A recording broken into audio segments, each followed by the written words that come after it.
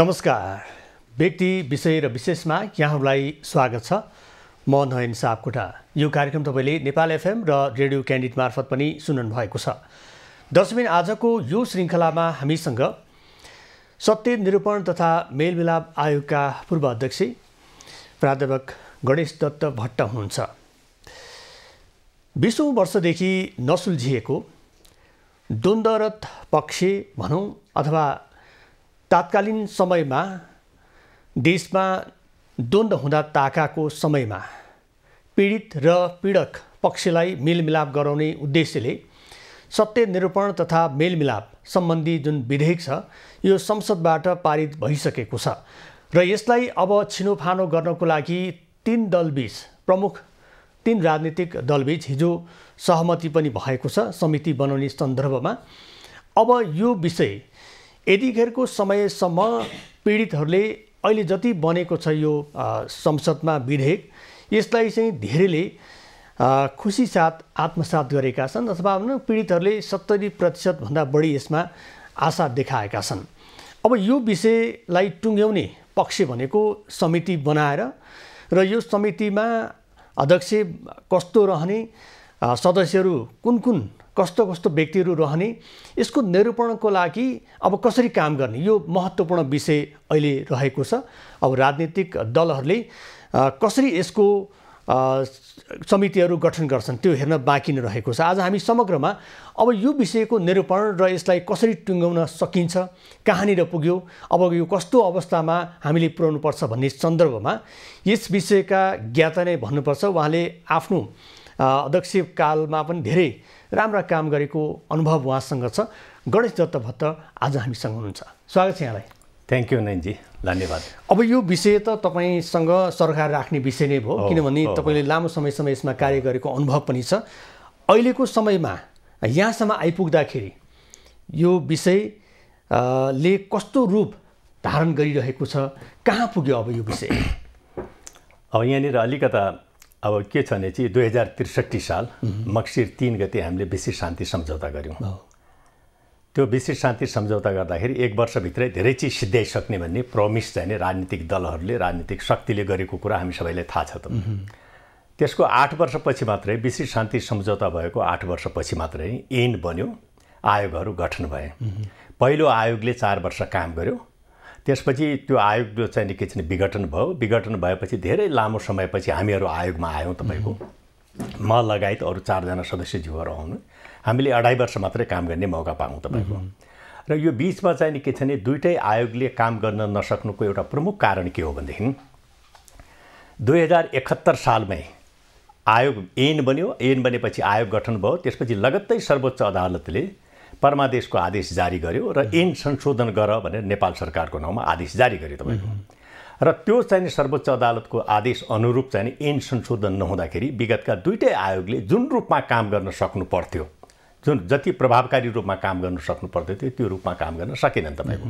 र द्वन्द्व पीडितको पनि बटम लाइन के थियो, इन्टरनेसनल कम्युनिटीको पनि बटम लाइन के थियो भनेदेखि आयोगहरूले काम गर्ने हो, आयोगहरू गठन गर्ने हो भने सबभन्दा पहिला ऐन संशोधन गर भन्यो। ऐन संशोधन नगरिकनै दुईटा आयोगले काम गर्नुपर्ने परिस्थिति भयो। भलै हामीले काम गर्दाखेरि सर्वोच्च अदालतको त्यो निर्देशनात्मक आदेशलाई कानुनकै रूपमा शिरोधार्य गरिकन हामीले काम गऱ्यौँ। तर द्वन्द्व पीडितले चाहिँ के छन् त्यो बेलासम्म के भने ऐन संशोधनै हुनुपर्छ भने उहाँहरूको बटम लाइन थियो। यो कारणले छोटकरीमा भन्दाखेरि के हुन्छ भने चाहिँ यो सङ्क्रमणकालीन न्याय चाहिँ के छ भनेदेखि हामी टुङ्ग्याइसक्थ्यौँ अहिलेसम्म। हेर्नुहोस्, समयमा ऐन संशोधन भइदिएको भए ऐन संशोधनका लागि राजनीतिक दलहरू, प्रमुख राजनीतिक शक्ति र संसद चाहिँ के छ भनेदेखि भने चाहिँ अलि जिम्मेवार भएर काम गरिदिएको भए आजसम्म यो टुङ्गिनुपर्ने अवस्था हो। त्यस कारण के छ भने चाहिँ अब अहिले चाहिँ ऐन संशोधन भयो धेरै पछाडि। हेर्नुहोस्, करिब 10 वर्ष पछाडि त्यो सर्वोच्च अदालतले निर्देशनात्मक आदेश जारी गरेको मितिले 10 वर्ष पछाडि अहिले ऐन संशोधन भएको छ। यो ऐन संशोधन यहाँले भने जस्तै चाहिँ यसमा धेरै सकारात्मक कुराहरू पनि छन्। भलै आजको मितिमा पनि यसका केही व्यवस्थाहरूमाथि द्वन्द्व पीडित र अन्तर्राष्ट्रिय मानवाधिकारसँग सम्बन्धित चाहिँ सङ्घ सङ्गठनहरूको केही रिजर्भेसन छ, त्यो आफ्नो ठाउँमा छ। तर मेरो मान्यता के हो भनेदेखि अब ऐन संशोधन भइसकेपछि विलम्ब नगरिकन एउटा चाहिँ के छ एउटा विश्वसनीय भन्दाखेरि चाहिँ के छ द्वन्द्व पीडितलाई पनि विश्वासमा लिएर एउटा विश्वसनीय चाहिँ आयोग गठन गर्ने हो र त्यो आयोगले साँच्चीकै चाहिँ विधि प्रक्रिया नियमावलीको अधीनमा रहेर प्रभावकारी किसिमले काम गर्ने हो र त्यो आयोगलाई तपाईँको के हुन्छ नि नेपाल सरकारबाट आवश्यक पर्ने सम्पूर्ण किसिमको चाहिँ साधन स्रोत उपलब्ध गराउने हो भनेदेखि तपाईँको के छ भनेदेखि मलाई लाग्छ जति ढिलो भए पनि यतिन्जेलसम्म त ढिलो भएकै हो हेर्नुहोस् त्यसका लागि हामी सबैले तपाईँको चाहिँ द्वन्द्व पीडितका प्रति क्षमा यात्रा गर्नै पर्छ तपाईँको हेर्नु ढिलो भएकै हो र अब विलम्ब नगरिकन आयोग गठन गरेर एउटा प्रभावकारी विश्वसनीय आयोग गठन गरेर नेपाल सरकार चाहिँ के छ भने त्यो किसिमको प्रतिबद्धता देखाउने हो भनेदेखि मलाई लाग्छ 4 वर्षभित्र अथवा 5 वर्षभित्र होला 6 वर्षै लाग्ला केही छैन तपाईँको तर यो इस्युलाई चाहिँ लजिकल इन्डमा पुर्याउन सकिन्छ जस्तो मलाई लाग्छ। अब यो यस अगाडि पनि राजनीतिक रूपमा सरकार राख्ने यो विषय हैन सरकार र द्वन्द्वरत पक्ष बीच र त्यसको चेपामा परेका पीडितहरू हैन यो सरकार राख्ने विषय हो।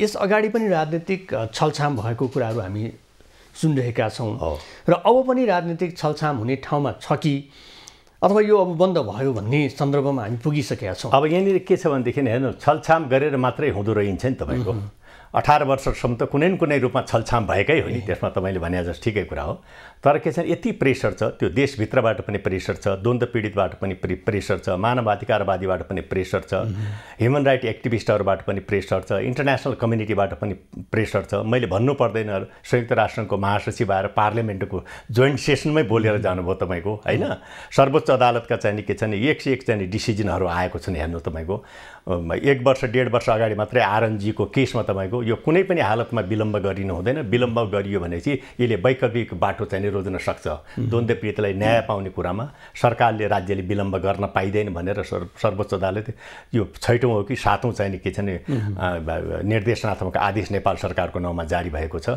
त्यसकारण मैले के भन्छ नि हिजोको चाहिँ नि अब अहिले के हो भनेदेखि केही नभए पनि अहिले ऐन संशोधन भएको छ यो रिजनेबल्ली यो चाहिँ संशोधन राम्रो छ हेर्नुहोस् यसलाई इमान्दारीसँग यो यो यो तपाईँ द्वन्द्व पीडितले न्याय पाउनु पर्दछ भन्ने मान्यतामा यसलाई यो अहिलेको संशोधनलाई इमान्दारिता साथ तपाईँको कार्यान्वयनमा लैजाने हो भनेदेखि मलाई लाग्छ चाहिँ नि एउटा एउटा एउटा एउटा एक किसिमले चाहिँ के छ भनेदेखि द्वन्द्व पीडितलाई पनि चाहिँ के छ भने सन्तुष्ट हुने गरिकन आयोगले काम गर्न सक्छ जस्तो लाग्छ।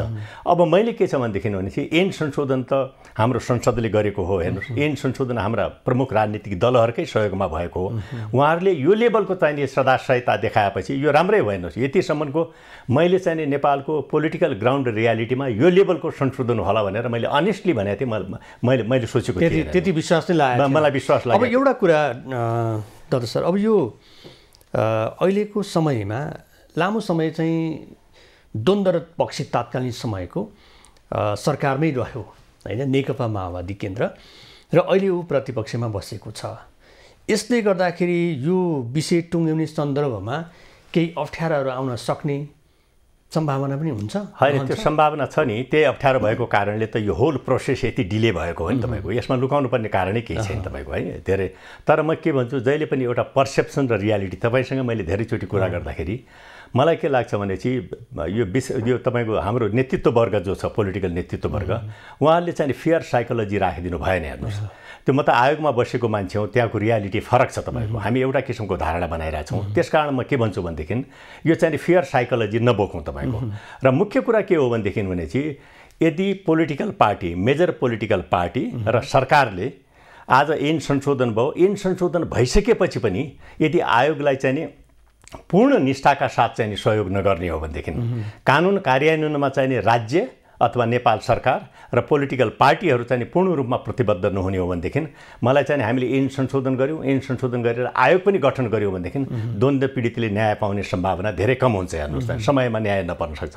त्यसकारण यहाँले तपाईँले भने जस्तो के हो भनेदेखि जब यो लेभलको हामी यो लेभलमा आएर ऐन संशोधन गरिसक्यौँ भनेदेखि एउटा आशा के गरौँ भनेदेखि भोलिका दिनमा सङ्क्रमणकालीन न्यायलाई लजिकल इन्डमा पुर्याउन लागि पोलिटिकल पार्टीको र राज्यको सरकारको चाहिँ एउटा सकारात्मक सहयोग हुनेछ हामीले विश्वास गऱ्यौँ। यदि प्रमुख राजनीतिक दल र चाहिँ सरकारबाट सहयोग भएन त्यो प्रतिबद्धता भएन त्यो उत्तरदायित्व चाहिँ द्वन्द्व पीडितका प्रति भएन भनेदेखि त भोलि पनि अप्ठ्यारो हुन सक्छ। अब यो आयोगको विषयमा नि हामी जति पनि समितिहरू बन्ने अथवा आयोगहरू बन्ने त्यो भनेको त राजनीतिक रूपमै सहमति भएर व्यक्तिहरूको छनौट गर्ने हो होइन। यो विषय अरू विषयभन्दा अलिक फरक विषय पनि हो यसमा पीडामा परेका पीडितहरूलाई चाहिँ मलम लगाउने काम र जसले चाहिँ त्यसमा अन्याय गरेको छ उसलाई कानुनअनुसार चाहिँ कारबाही गर्ने त्यो चाहिँ अब एउटाले परिपूरण पनि पाउनुपर्ने अर्कोले चाहिँ कानुनअनुसारको सजाय पनि पाउनुपर्ने यो व्यवस्था निकै नै यो चुनौतीपूर्ण कार्य हो होइन। यसको लागि काम गर्नको लागि म गर्छु भनेर आउने व्यक्तिहरू पनि कमै होलान् कि अथवा होइन मसँग छ भन्नेहरू पनि होलान् कि अथवा होइन यो विषयमा तपाईँ हातै नहाल्नु भन्ने पनि हुन सक्लान्। तपाईँले के देख्नुहुन्छ यो आयोगमा रहेर काम गर्नको लागि उपयुक्त पात्र सदस्यहरू कस्तो हुनुपर्ने हो, अहिले हामीले गरेको अभ्यासहरू कस्तो छ? त्यो नयनजी तपाईँले वास्तवमा एउटा फन्डामेन्टल क्वेसन उठाउनु भयो। तपाईँले वास्तवमा यो आयोगमा गएर काम गर्न त्यति सजिलो छैन हेर्नुहोस् है। यो आयोग के छ भने चाहिँ यो आयोग गठन गर्ने भने नै नेपाल सरकारको निर्णयबाट गठन हुने हो। सिफारिस समितिले त सिफारिस मात्रै गर्ने हो। त्यो सिफारिस समितिको पनि चाहिँ गठन कसले गर्छ भने नेपाल सरकारले गर्छ। सिफारिस समितिले गरेको सिफारिसको आधारमा नेपाल सरकारले काम गर्नुपर्छ भने कुनै जरुरी नै छैन। आयोग गठन गर्ने भने नै नेपाल सरकारले हो। त्यसकारण मैले यहाँ सुरुमा तपाईँलाई मैले अनुरोध के गरेँ भनेदेखि भने चाहिँ यो चाहिँ जो हामीले ऐन संशोधन गरेका छौँ यो संशोधन गरेको ऐनलाई मन वचन र कर्मले चाहिँ के छ भने हामी कार्यान्वयनमा लैजान्छौँ। जो आयोगमा आइसकेपछि आयोगलाई विदाउट एनी कन्डिसन चाहिँ अनकन्डिसनली हामी सहयोग गर्छौँ र हामी द्वन्द्व पीडितका प्रति चाहिँ उत्तरदायी छौँ जवाबदेही छौँ भन्ने भावना राज्य र राजनीतिक दलले बोक्नु जरुरी छ। अन्यथा ऐन संशोधन भएर पनि आयोग गठन भएर पनि द्वन्द्व पीडितले न्याय नपाउन सक्ने परिस्थिति बन्न सक्छ। यहाँले तपाईँले भने जस्तै तपाईँ आफै यो ग्राउन्ड रियालिटी भन्छौँ नि हामी यहाँको पोलिटिकल ग्राउन्ड नै हिजोका चाहिने पीडक र पीडित तपाईँको लामो समयदेखि सत्तामा छ नि तपाईँ पीडक भनौँ नि तपाईँको होइन। हिजो चाहिने विद्रोही पक्षको लागि राज्य चाहिँ पीडक थियो भनेदेखि जनताको लागि चाहिँ हिजोको विद्रोही पक्ष चाहिँ पीडक थियो। उहाँहरू नै सरकारमा हुनुहुन्छ, उहाँहरूले नै सबै यो चिज ड्राइभिङ चाहिँ सिटमा उहाँहरू नै बसिराख्नु भएको छ। त्यसकारण चाहिँ के छ भनेदेखि भनेपछि एउटा त्यो आयोगमा जाने मान्छेको पहिला सबभन्दा पहिला त आयोगमा जाँदाखेरि यो तपाईँले हेर्नुभयो भनेदेखि हाम्रो ऐनमै के भनेको छ भनेदेखि सङ्क्रमणकालीन न्यायलाई टुङ्गोमा पुर्याउन नेपाल सरकारले नेपाल राजपत्रमा सूचना प्रकाशित गरी छुट्टा छुट्टै रूपमा स्वतन्त्र निष्पक्ष जवाबदेही उच्च स्तरीय है बेपत्ता पारिएका व्यक्तिको छानबिन आयोग र सत्यनिरूपण तथा मेलमिलाप आयोग गठन गर्नेछ भनेको छ। उच्च स्तरीय हो यो आयोग भनेको। र त्यसकारण के छ यो आयोगमा जाने मान्छेको एउटा मानसिकता के हुनुपर्छ सबभन्दा पहिला त जुडिसियल हुन्छ न्यायिक चाहिँ मनस्थिति हुनु पर्यो त्यो आयोगमा जाने मान्छेहरूको है। कसैलाई चाहिँ उन्मुक्ति दिने मानसिकता राखेर त्यो आयोगमा जानु मलाई लाग्छ त्योभन्दा ठुलो अपराध केही पनि हुन सक्दैन। मुख्य कुरा के हो भनेदेखि सङ्क्रमणकालीन न्यायले तीनवटा काम गर्छ हेर्नुहोस्। एउटा सत्य उजागर गर्ने, अर्को न्याय दिने। तपाईँले भने कोही पीडक हो भनेदेखि पीडकलाई मानवाधिकारको गम्भीर उल्लङ्घनमा संलग्न भएको पीडितलाई कारबाहीका लागि सिफारिस गर्ने उसले। अर्को के हो परिपूर्ण हो। तपाईँ तीनवटा काम गर्छ नि यसले। र त्यसकारण चाहिँ के चाहिँ आयोग भन्दाखेरि यो उच्च स्तरीय आयोग भएको कारणले यो चाहिँ द्वन्द्व पीडितलाई न्याय दिने चाहिने उद्देश्यका लागि बनाइएको आयोग भएको हुनाले असाध्य चाहिने के छ भने चाहिँ एउटा इन्टिग्रिटी भएका मान्छेहरू, न्यायिक मनस्थिति भएका मान्छे, इन्टिग्रिटी भएका मान्छे, पार्टी पोलिटिक्सबाट टाढा भएका मान्छेहरू र चाहिँ के छ भने चाहिँ म यो मुलुकले यति ठुलो जिम्मेवारी दिएको छ त्यसकारण यो जिम्मेवारीलाई चाहिँ के छ भने म आत्मसात गर्छु, पुरा गर्छु र मुलुकलाई गुण लगाउँछु र द्वन्द्व पीडितलाई न्याय दिन्छु र भोलिका दिनमा चाहिँ यस्तो किसिमको द्वन्द्वको परिस्थिति नेपालले भोग्न नपरोस् त्यसका लागि पनि हामी के काम गर्छौँ भन्ने मानसिकता बोकेको मान्छे एकदम माथिल्लो स्तरको मान्छेहरू यो चाहिँ आयोगमा जानुपर्दछ, आयोगमा ल्याउने कोसिस गर्नुपर्दछ र त्यो जिम्मेवारी भने नेपाल सरकारको जिम्मेवारी हो। त्यो नेपाल सरकारले त्यो जिम्मेवारी निर्वाह गर्दाखेरि प्रमुख तीनवटा दलहरू तपाईँको होइन सबै दलसँग सहमति लिँदाखेरि राम्रो। तपाईँको प्रमुख तीन दलका बिचमा सहमति हुनु अति जरुरी छ तपाईँको। र त्यसकारण के हुन्छ नि असाध्य चाहिँ आत्मसम्मान भएका व्यक्तिहरू, इन्टिग्रिटी भएका मान्छे, स्वाभिमान भएका मान्छे होइन न्यायको महत्त्व चाहिँ बुझेका व्यक्तिहरू, द्वन्द्व पीडितका प्रति चाहिँ के छ भने जिम्मेवार भएका व्यक्तिहरूलाई आयोगमा ल्याउनु जरुरी छ। र आयोगमा तपाईँको के हुन्छ भनेदेखि यो कसैलाई डिस्करेज गर्न खोजिएको होइन। आयोगमा काम गर्न त्यति सजिलो चाहिँ छैन। फेरि हेर्नुहोस् तपाईँको जसले अहिले चाहिँ जो ड्राइभिङ नेसन चाहिँ के छ भने राज्य सञ्चालनको जो ड्राइभिङ चाहिँ सिटमा बस्नु भएको छ उहाँहरूकै विरुद्धका चाहिँ उजुरीहरूमा तपाईँले के छ निर्णय दिनुपर्ने हुन्छ, त्यसलाई लजिकल इन्डमा पुर्याउनु पर्ने। अब एउटा चाहिँ उजुरीकै सन्दर्भमा यो उजुरीको पनि एउटा चाहिँ ओजन होला, उजुरीमा परेका विषयको ओजन होला। एउटा चाहिँ कसै एउटा सजिलै सुल्झिने, एउटा चाहिँ अति नै सुल्झिन गाह्रो हुने, बल्झिरहने र एउटा ठिकै खालको मध्यम खालको भन्ने यो कस्तो खालको चाहिँ उजुरी चाहिँ हामीसँग बढी छ? म तपाईँलाई के भने मैले सुरुमै भने यो तपाईँको यो सरोकारवालाले बुझ्नुहुन्छ यसलाई व्याख्या नगरौँ किनभने आयोगमा भएको कारणले गर्दाखेरि धेरै चिज बोल्न पनि मलाई अप्ठ्यारो हुन्छ एउटा पर्सेप्सन र रियालिटी भन्छौँ नि हामीले के भनेका छौँ भनेदेखि यो द्वन्द्वकालीन मुद्दाहरू सुल्झाउनै नसकिने हो अत्यन्त अप्ठ्यारो छ होइन नेपालका एकदम शक्तिशाली मान्छेका विरुद्धमा छ यो आदि इत्यादि किसिमको एउटा चाहिँ हामीले हेबोक चाहिँ क्रिएट गरेका छौँ कि तपाईँले के छन् 3 किसिमले हामीले हेर्नुपर्ने हुन्छ उजुरीहरू जसो म भएको आयोगमा सत्यनिरूपण तथा मेलमिलाप आयोगमा 64,000 उजुरीहरू छन् हेर्नुहोस् तपाईँको के छ अहिले पनि जीवितै छ अहिले पनि जीवितै छन् 64,000 उजुर त छन् नि हामीले के काम गऱ्यौँ सिफारिस गऱ्यौँ तर सिफारिस त्यो कार्यान्वयन गरेको छैन नेपाल सरकारले होइन र अब त्यो सिफारिसलाई पनि अहिले आएर के छ भनेदेखि त्यसलाई पुनः हेर्नुपर्ने अवस्था छ अहिलेको संशोधन ऐनको आधारमा तपाईँको यो के छ भनेदेखि धेरै जस्तो उजुरीहरू त चाहिँ तामेलीमा जान्छन् हेर्नु तामेली भने के हो भनेदेखि उजुरीका लागि उजुरी छ नि जुन तपाईँको जसलाई कुनै सपोर्टिङ डकुमेन्टहरू छैन जसमा कुनै किसिमको उजुरी दिने मान्छे तपाईँको के छ नि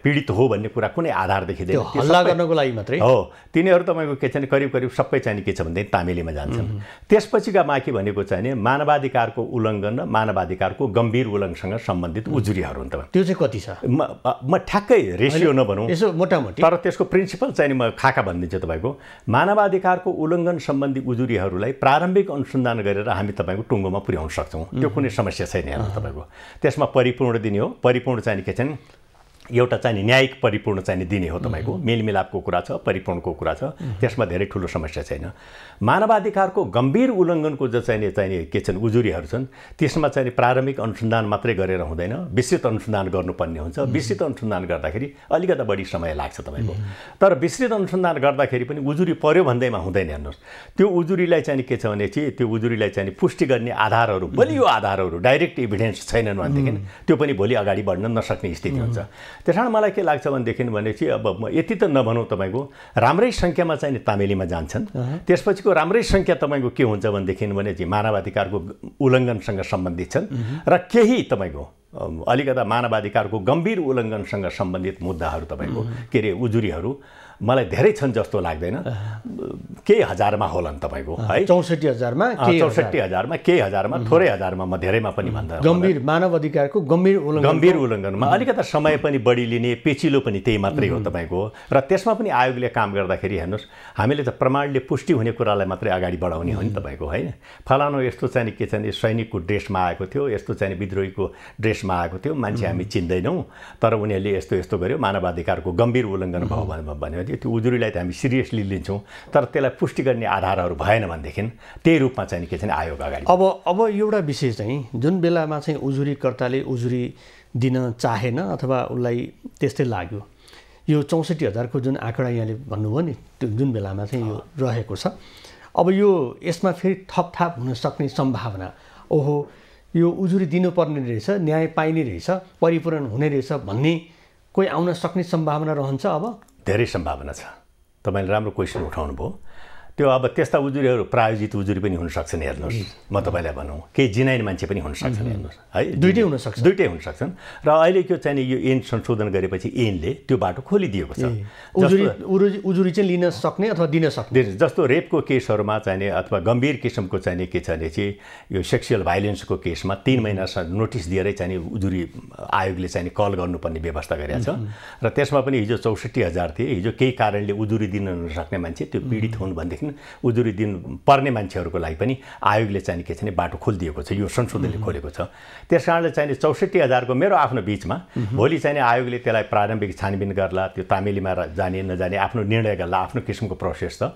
मेरो आफ्नो विचारमा चाहिँ के छ भनेदेखि 15-20,000 चाहिँ उजुरीहरू अरू थपिन सक्ने सम्भावना म बढी देखिरहेको छु तपाईँको 84,000 जति पुग्न सक्छ कि भनेको यो 15-20,000 सम्मको उजुरी थपिन सक्ने सम्भावना यो भनेको चाहिँ अघि हामीले 3वटा वर्गको कुरा गऱ्यौँ नि हैन एउटा चाहिँ यो तामेलीमै जाने अर्को चाहिँ गम्भीर उल्लङ्घन हैन अर्को चाहिँ साधारण उल्लङ्घन मानवाधिकारको उल्लङ्घन र अर्को मानवाधिकारको गम्भीर उल्लङ्घन यो 3वटा मध्येमा यो थपिने उजुरी चाहिँ कस्तो हुन्छ मानवाधिकारको उल्लङ्घनको उजुरीहरू र तपाईँको के छ भनेदेखि भने चाहिँ यो रेप सम्बन्धी उजुरीहरू त्यसपछि सेक्सुअल भाइलेन्स सम्बन्धी उजुरीहरू र मानवाधिकारको गम्भीर उल्लङ्घनमा त्यति आउला जस्तो मलाई लाग्दैन तपाईँको, मेरो अनुमान तपाईँको। मानवाधिकारको उल्लङ्घनसँग सम्बन्धित उजुरीहरू केही हजारमै चाहिँ थपिन सक्छन् जस्तो मलाई लाग्छ तपाईँको।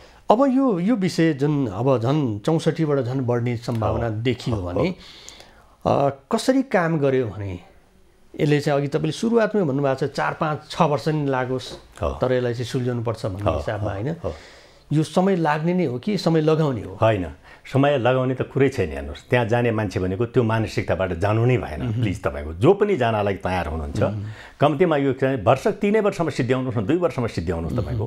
अहिले फेरि चाहिँ संशोधनले त्यो बाटो पनि खोलिदिएको छ। तपाईँको प्रदेशमा कार्यालय खोल्न सक्नुहुन्छ, इभन चाहिँ पालिकासम्म पनि चाहिँ आयोगले आफ्नो कार्यालय खोल्न सक्छ। तर ऐनमा त्यो लेखिदिँदैमा हुँदैन। हेर्नुहोस्, त्यसका लागि साधन र स्रोत राज्यले दिनु पर्यो नि। ऐनमा के भन्यो, प्रदेश स्तरमा पनि कार्यालय खोल्न सक्ने, पालिकामा पनि कार्यालय खोल्न सक्ने भन्ने राखिदिने। त्यसका लागि राज्यले भोलि साधन स्रोत नदिने हो भनेदेखि त्यो ऐनमा त्यो व्यवस्था राख्नुको केही पनि अर्थ छैन। र त्यसकारण के हुन्छ भने अहिले चाहिँ के छ भने त्यो इकाइहरू पनि गठन गरिदिएको छ, त्यो इकाइहरू पनि थप्न सक्ने भन्ने व्यवस्था राखेको छ। त्यो हाम्रै सिफारिस हो। त्यो सिफारिस चाहिँ योपालि पार्लियामेन्टले स्वीकार गरिदियो। म धन्यवाद दिन चाहन्छु त्यसको लागि, किनभने मैले व्यापक संरचना हुनुपर्छ भनेर भनेको थिएँ। मुख्य कुरा तपाईँको के हो भनेदेखि चाहिँ यो साँच्चीकै राज्यले एउटा सक्षम चाहिने आयोग चाहिने के छ भने गठन गर्ने हो। सक्षम आयोगभित्र धेरै चिज पर्छन्, किनभने यो उच्चस्तरीय आयोग हो कि तपाईँको। त्यहाँ कम्तीमा चाहिने म के भन्छु भनेदेखि पीडकको मान्यता बोक्ने, पीडकको भन्छु हेर्नुहोस्, पीडितलाई न्याय दिने मान्यता बोकेको मान्छे आयोगमा जानु पर्यो कि तपाईँको। पीडकको मान्यता बोकेको मान्छे आयोगमा लैजानु भएन, नम्बर 1 मेरो अनुभवले तपाईँको। अर्को के छ भने चाहिँ यो पोलिटिकल पार्टीसँग हुन्छ नि दलीय राजनीति गर्ने मान्छेबाट बाहिर राख्नुहोस् त्यसलाई तपाईँको, है। त्यो आयोगमा त्यस्तो मान्छे जाने ठाउँ होइन त्यो। त्यसमा अलिकता इन्ट्रिग्रिटी भएका मान्छेहरू, तपाईँको न्यायिक तपाईँको मानसिकता बोकेका मान्छेहरू, द्वन्द्व पीडितले न्याय पाउनु पर्दछ भन्ने मान्यता भएका मान्छे, सङ्क्रमणकालीन न्यायको जो बाँकी कामलाई छोटो समयमा टुङ्ग्याउनुपर्छ, विधि प्रक्रिया पुर्याएर टुङ्ग्याउनुपर्छ भन्ने मानसिकता भएका मान्छेको हामीले आयोग गठन गर्न सक्यौँ। आयोगको व्यापक संरचना भयो, मैले भनिहालेँ तपाईँको। प्रदेशमा पनि राख्नुपर्ने हुन्छ, जिल्ला। म सानो उदाहरण दिउँ, अछाम जिल्लामा मात्रै करिबन 4000 उजुरी छन्। त्यो 4000 उजुरी काठमाडौँमा हेरेर साध्य हुँदैन। नवलपरासीमाबाट मात्रै चाहिँ 3800-3900 उजुरीहरू छन्। हेर्नुहोस् तपाईँको, त्यही राख्नुपर्ने हुन्छ। तपाईँको के हुन्छ, प्रदेश स्तरमा कार्यालय खोल्नुपर्ने स्थिति आउन सक्छ, जिल्ला स्तरमा कार्यालय खोल्नुपर्ने स्थिति आउन सक्छ, पालिका स्तरमा चाहिँ के छ नि त्यसबाट त्यसलाई साधन स्रोत पनि दिनु पर्यो, जनशक्ति पनि दिनु पर्यो। भनेको उजुरीको सङ्ख्या हेरेर जिल्लागत रूपमा पनि त्यसको चाहिँ कार्यान्वयनको लागि त्यही अनुरूपको चाहिँ जनशक्ति निर्माण गरेर कार्यालय स्थापना गर्नु पर्यो। मेन कुरा के छ भने आयोगलाई त्यो अधिकार चाहिँ के छ भने कानुनले दिएको छ अहिले हेर्नुहोस्, तर त्यसका लागि साधन र स्रोत नेपाल सरकारले दिनु पर्यो नि। भनेको यस अगाडि चाहिँ आयोगमा रहेर काम गर्दाखेरिको अवस्थाको जनशक्ति र साधन स्रोतलाई हेर्ने हो भने अब चाहिँ के गर्नुपर्छ त उसो भए? हेर्नुहोस्, जुन अवस्थामा म थिएँ नि आयोगमा चाहिँ चेयरपर्सन भएर बसेँ तपाईँको, अब हामीलाई त मैले भन्नु हुँदैन तपाईँको, भन्दा के बिग्रिन्छ। तर तपाईँ एउटा कुरा के हो भने हामीलाई कुनै सहयोग नै थिएन। हेर्नुहोस्, न हामीलाई साधन स्रोत दिएको थियो, न बजेट दिएको थियो, न ऐन संशोधन नै भएको थियो। भनेको त्यतिखेर चाहिँ यो विषय चाहिँ 64,000 मुद्दा तपाईँको हेर्नु, 64,000 मुद्दा, 22-23 जना कर्मचारीको उसमा हामीले काम गर्नुपर्ने स्थिति थियो। र त्यो बाहिर अहिले मान्छेहरू धेरै के भनिदिन्छन्, एक दिन आयोग भिजिट गरेको छैन, आयोगका पदाधिकारीले कसरी काम गरेको छन् एक दिन देखेको छैन, आयोगले कामै गरेन भनेर भनिदिन्छन्। त्यो 22 चाहिँ के छ भनेदेखि म सुनिराखेका हुन्छु कि भ्यूहरू तपाईँको, त्यो दुर्भाग्य हो तपाईँको। हेर्नुहोस्, त्यो बेला जसरी जुन अवस्थामा हामीले काम गऱ्यौँ त्यही अवस्थामा भोलिको आयोगले पनि काम गर्ने हो भने यो 10औं वर्षमा पनि टुङ्गिँदैन, म तपाईँलाई भन्छु। त्यसकारण चाहिँ के छ भने चाहिँ जुन किसिमको हामीले ऐन अहिले संशोधन गरेको छु, त्यो ऐनको लेटर एन्ड स्पिरिटमा चाहिँ के छ भनेदेखि राज्यले आयोगलाई चाहिँ सहयोग गर्नुपर्छ। हेर्नुहोस् तपाईँको, साधन स्रोत दिनु पर्यो, राज्य प्रतिबद्ध हुनु पर्यो, पोलिटिकल पार्टी पनि प्रतिबद्ध हुनु पर्यो, र कुनै किसिमको चाहिँ के छ भने असहयोग चाहिँ राज्यलाई हुनु हुँदैन, डाइरेक्ट पनि हुनु हुँदैन, इन्डाइरेक्ट पनि हुँदैन। किनभने आजको दिन पनि आयोग चाहिँ होइन आर्थिक रूपमा नेपाल सरकारमै चाहिँ के छ भने तपाईँको के हुन्छ निर्भर छ, र अर्को के छ भने प्रशासनिक रूपमा पनि नेपाल सरकारकै कर्मचारीबाट उसले काम चलाउने हो। नेपाल सरकारको सकारात्मक चाहिँ के छन् सहयोग आयोगलाई नहुने बित्तिकै आयोगको धेरै काममा धेरै अप्ठ्यारो पर्न सक्छ। हेर्नुहोस्, अनि पोलिटिकल पार्टीको के हुन्छ भने आयोग जाने पदाधिकारी त पोलिटिकल पार्टीकै अब देखिहाल्नु भयो त, मैले 3 दलका बिचमा सहमति भएपछि बल्ल यो प्रक्रिया नेपाल सरकारको माध्यमबाट अगाडि बढ्छ। त्यस्तो अवस्थामा चाहिँ नि मेजर 3वटा पोलिटिकल पार्टी र राज्यको निरन्तर रूपमा चाहिँ नि एउटा विश्वसनीय आयोग बनाउने कुरामा पनि उहाँहरूको ध्यान जानु पर्यो। आयोगलाई साधन स्रोत सम्पन्न गराउने कुरामा र आयोगमा जाने मान्छेले पनि त्यसलाई जागिरको रूपमा लिनु हुँदैन है। त्यो हो भनेदेखि उहाँहरूले आफ्नाप्रति पनि अन्याय गर्नुहुन्छ, मुलुकका प्रति पनि अन्याय गर्नुहुन्छ र द्वन्द्व पीडितका पनि अन्याय हुन्छ। त्यसलाई जागिरको रूपमा नलिकन कार्य गर्न सक्ने व्यक्तिको अभाव छैन? किन अभाव छैन? नेपालमा जति पनि छन् मान्छेहरू त्यतिकै। तर तपाईँले के हुन्छ भने मलाई धेरै मान्छे तपाईँको चाहिने निवेदन दिएर मलाई जागिर देऊ भनेर जालान् जस्तो मलाई लाग्दैन। तपाईँले यति ठुलो महान उद्देश्यका लागि न्यायको लागि काम गर्दै हुनुहुन्छ भनेदेखि तपाईँ रिक्वेस्ट गर्नुहोस् मान्छेहरूलाई। तपाईँ आएर यो मुलुकको चाहिँ के हुन्छ भने एउटा गुण लगाउने कुरा हो। यो एउटा नेपालमा चाहिँ रुल अफ ल छ है। नेपाल चाहिँ ह्युमन राइट फ्रेन्डली मुलुक हो। यहाँ द्वन्द्व पीडितले पनि न्याय पाउँछन् भन्ने कुरा देखाउन, संसारलाई देखाउनलाई यो एउटा ठुलो काम हो नेपाल। यो अघि पछिको नियुक्ति जति जेजेमा भए तापनि अबको यो विशिष्ट श्रेणीको चाहिँ यो आयोगमा नियुक्ति चाहिँ कस्तो प्रक्रियामा भयो भने चाहिँ यसले साँच्चीकै एउटा राम्रो बाटो चाहिँ समाउला जस्तो लाग्छ। अब मलाई के लाग्दछ, जो मान्छे पनि आयोगमा जाँदाखेरि कुनै न कुनै रूपबाट कुनै न कुनै कर्नरबाट त्यसमाथि क्वेसन त हाम्रो समाजमा आजकल के छ भनेदेखि क्वेसनमा प्रश्नमाथि प्रश्न उठाउने त हाम्रो संस्कारै भइसक्यो। तपाईँको कुनै न कुनै रूपमा प्रश्न उठ्छ। मैले के भने भनेदेखि हामीसँग भएका मान्छेमध्ये बेस्ट मान्छेलाई लिउँ तपाईँको, र जसले यसलाई मिसनको रूपमा लिन्छ नि तपाईँको मिसनको रूप। फेरि उत्ताउलो आयोगमा गएर तपाईँले अलिकता पनि उत्ताउलो भएर काम गर्नुभयो, अलिकता पनि गैर जिम्मेवार भएर काम गर्नुभयो भनेदेखि त्यसको परिणाम असाध्य दुष्परिणाम चाहिँ निस्किन्छ। हेर्नुहोस्, किनभनेदेखि तपाईँले विस्तृत चाहिँ शान्ति सम्झौतालाई ध्यानमा राख्नु पर्यो आयोगमा बसेर काम गर्दाखेरि। अहिलेको हाम्रो ग्राउन्ड रियालिटीलाई तपाईँले ध्यानमा राख्नु पर्यो है। र तपाईँको के हुन्छ भने चाहिँ यो द्वन्द्व पीडितले चाहिँ के हुन्छ नेपालको यो पोलिटिकल रियालिटीलाई ध्यानमा राख्नु पर्यो। हिजो विस्तृत शान्ति सम्झौता गर्दाखेरि, हिजो अन्तरिम संविधान बनाउँदाखेरि हामी कुन मूल्य र मान्यतामा हामीले बनायौँ र यो विशेष शान्ति सम्झौताको अल्टिमेट चाहिँ के छ भनेदेखि गोल के थियो त्यो चिजलाई ध्यानमा राखेर हामीले काम गर्न सकेनौँ। र केवल चाहिँ हाई साउन्डिङ चाहिँ हुन्छ नि, म त्यो कसरी भन्ने तपाईँको हाई साउन्डिङ चाहिँ भएर एकदमै चाहिँ पपुलिस्टिक चाहिँ के छ रुसबाट काम गर्यो भनेदेखि त अगाडि बढ्नुभन्दा झन् बढी ठुलो दुर्घटना हुन सक्ने छ। अब यो आयोगले चाहिँ छानबिन गर्ने क्रममा अथवा त्यो न्याय निरूपण गर्ने क्रममा सरकारको हस्तक्षेपलाई कतिको सामना गर्नुपर्छ? होइन, अब के छ भने हिजोसम्म त्यति सामना थिएन। कारण के ऐन नै संशोधन भएको थिएन। हेर्नुहोस्, ऐन संशोधन नहुने बित्तिकै तपाईँको आयोग धेरै काम गर्न सक्ने अवस्थामा थिएनन्। त्यो सरकारमा बस्ने मान्छेलाई राम्रोसँग थाहा थियो हेर्नु तपाईँको है। र हामीले जे जति गऱ्यौँ त्यो पनि असाध्यै मिनिङफुल काम गरिरहेको छ। मैले त्यो बेला हामीले काम गर्दाखेरि पनि यो पीडितको चाहिँ माइलेज बढाउनु पर्छ भन्ने हिसाबले हामीले काम गरेका थियौँ। हेर्नुहोस्, न्यायको लागि गर्न। अब योपालि के छ भने ऐन संशोधन पनि भइसकेको स्थिति छ। हेर्नुहोस्, इन्टरनेसनल कम्युनिटीले पनि द्वन्द्व पीडितले पनि एक हदमा चाहिँ यो ऐनलाई चाहिँ वेलकम गरिसकेको स्थिति छ। अब भने आयोगले कामै गर्ने हो तपाईँको। त्यस कारण एउटा मान्छे हो, हेर्नुहोस् तपाईँको व्यक्ति हो तपाईँको। आयोगले हाम्रा विरुद्धमा अथवा हामीलाई चाहिँ के छ भनेपछि हामीलाई चाहिँ असहयोग हुने गरिकन यसरी काम गर्दैछ भन्ने लाग्यो भनेदेखि त राजनीतिक शक्तिमा भएका व्यक्तिहरूले असहयोग गर्न सक्ने सम्भावना पनि त रहन्छ नि। त्यसमा त्यसलाई कसरी ट्याक्टफुल्ली तपाईँको चाहिँ ह्यान्डल गर्ने है।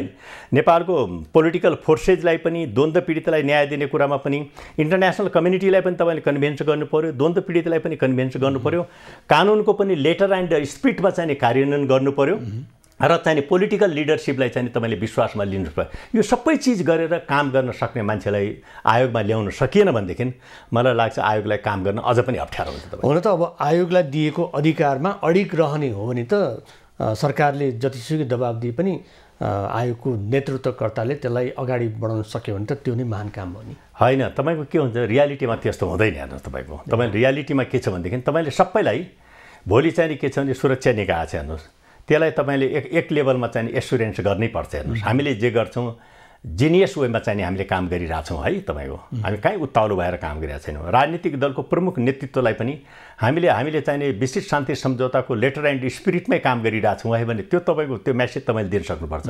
इन्टरनेसनल कम्युनिटीलाई पनि तपाईँको के छ हामी प्रो चाहिँ द्वन्द्व पीडित छौँ है भनेर दिनुपर्छ। द्वन्द्व पीडितलाई पनि के हुन्छ भनेदेखि हाम्रो हातबाट चाहिँ हामी जानिकन गल्ती गर्दैनौँ है।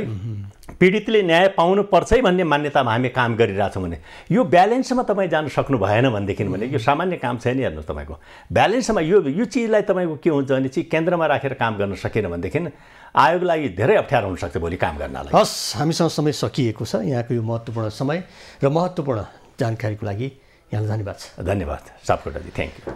दर्शकबिन, उहाँ हुनुहुन्थ्यो सत्य निरूपण तथा मेलमिलाप आयोगका पूर्व अध्यक्ष प्राध्यापक गणेश दत्त भट्ट। आजको समय सकिएको छ। खबरभित्रको खबरको लागि हेर्दै रहनुहोला एबी न्युज खबर। नमस्कार।